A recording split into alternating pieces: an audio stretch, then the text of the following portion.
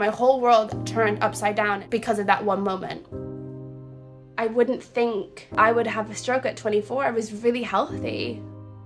I recovered really well physically, but I wish someone had told me that I wouldn't have recovered so quickly mentally. My name's Dr. Emma Patchwood, and I'm a stroke researcher at the University of Manchester. We are working with a group of stroke survivors to develop support that's designed to help people come to terms with the consequences of stroke. But the Stroke Association's research budget has been cut in half by the pandemic. Without the funds, all that is not going to be possible. I just kept having messages like, wow, you've recovered, you're so strong, you're so resilient. You have no idea, like, mentally what's happening with me. I feel like I cannot cope.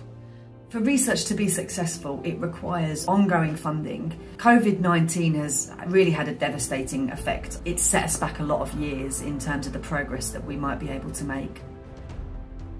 I wish I had known it was normal to feel the way I felt. We need to continue to invest in research so that people like Lindiwe don't get left behind as they did. I really hope that people do donate. It's vital to help people rebuild their lives after stroke.